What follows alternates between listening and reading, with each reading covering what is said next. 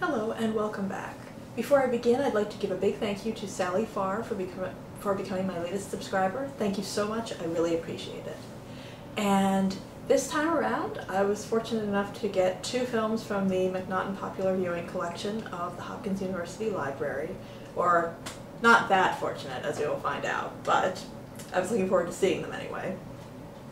First, I got Fair Game, starring Naomi Watts and Sean Penn. This is based on the true story of Valerie Plame, the CIA agent who was outed by members of the Bush administration and her husband, Joe Wilson. This was really, it's called Fair Game, and I would rate it as just fair. It was okay, but I really didn't find it that interesting. And then I was really looking forward to this one. This is Somewhere, which was the new film from Sofia Coppola, who did a couple of great films, The Virgin Suicides and Lost in Translation. And The Virgin Suicides was actually one of those rare films that I thought was better than the book on which it was based. And then she did Marie Antoinette, and the less said about that, the better. But this one looked like sort of a return to form for her. And I was a little bit disappointed. Especially in the beginning, I was just kind of thinking, okay, where on earth is this going? It's the story of a movie star who has his 11-year-old daughter, with whom he hasn't had a real relationship, sort of dumped on him by the child's mother. And it's about how their relationship develops over the course of a few days. And I wound up thinking it was just okay. It certainly wasn't bad, but given what I was expecting, especially considering it won the Best Picture at the Venice International Film Festival, and you have all these people on the back saying that it's magical and perfect, one of the year's best pictures, all that. I would say if you don't believe the hype and you don't go in with a lot of expectations, you'll probably wind up enjoying it. And now these are from the regular collection of the Hopkins University Library. First up is Map of the Sounds of Tokyo. This is the new film from Isabelle Coixet, I believe, Canadian film director. And my track record with Coixet has been sort of mixed. I really was not crazy about her film My Life Without Me, even though it had Sarah Polley in it, whom I really like. But then she did Elegy, which I thought was quite good, although, I don't know. I didn't like the ending, but it was based on a Philip Roth novel, and that was clearly like a Philip Roth ending. It wasn't Coixet's fault. But overall, I thought Elegy was a really good film. And so I decided to give this one a try, and I quite liked it. It's the story of a contract killer who falls in love with her target, basically. That's the basic plot. But it reminded me quite a bit of the films of kar-wai, especially some of his later, more dreamy films about tragic and often doomed love stories, like In the Mood for Love, 2046, and a little bit My Blueberry Nights. But it also has kind of the action-packed story or plot elements of some of his earlier films like Chungking Express, but the overall mood was much more meditative. So I would recommend this one. I quite liked it. And then I have not seen the rest of these from Hopkins yet. This is Bulgarian Lovers, a Spanish romantic comedy that involves a bisexual love triangle and some stolen uranium. So I'm not sure, I don't think you can go wrong with that.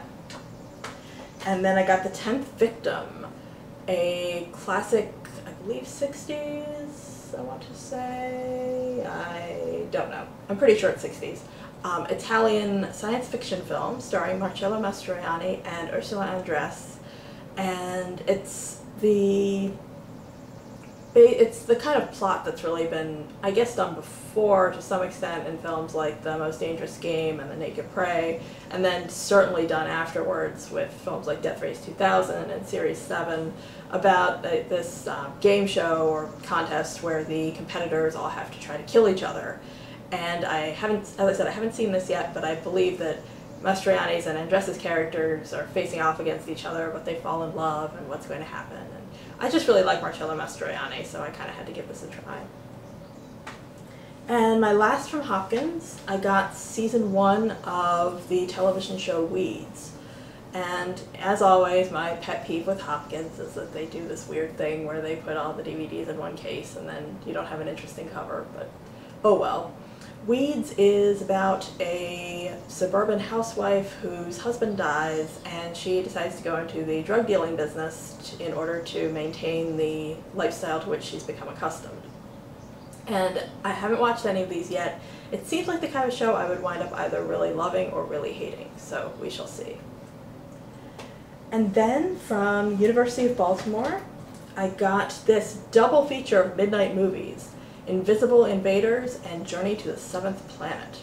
Now, I've actually already seen Invisible Invaders, and as I recall, I thought it was pretty decent. It's one of those films that for some reason my video guides, Video Hound and Leonard Maltin, had both panned, but that I really thought was pretty good.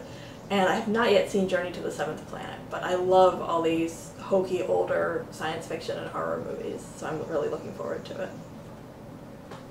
And then I have something new. I don't believe I've ever featured anything from the University of Baltimore Diversity Office in one of my hauls before, because they had relocated and they were closed for a long time, but they're finally having their grand reopening, and the Diversity Office has a fairly small selection of films.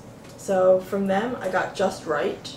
This is a romantic comedy about a physical therapist or sports therapist who falls in love with her client, a basketball player, and the various travails that I assume go into their eventually getting together. I haven't seen the film yet.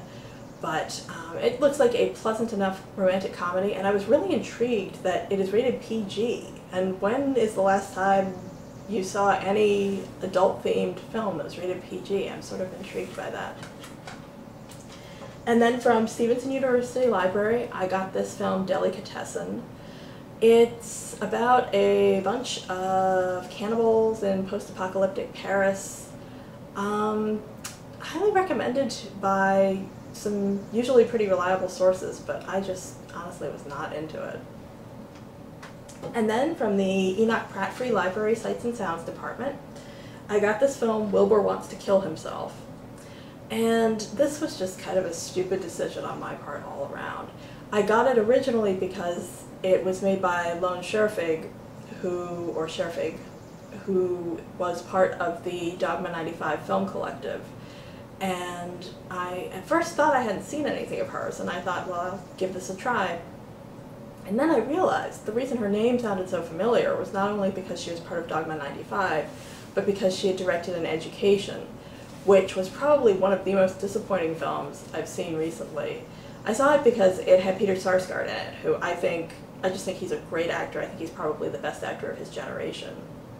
Certainly the best American actor of his generation.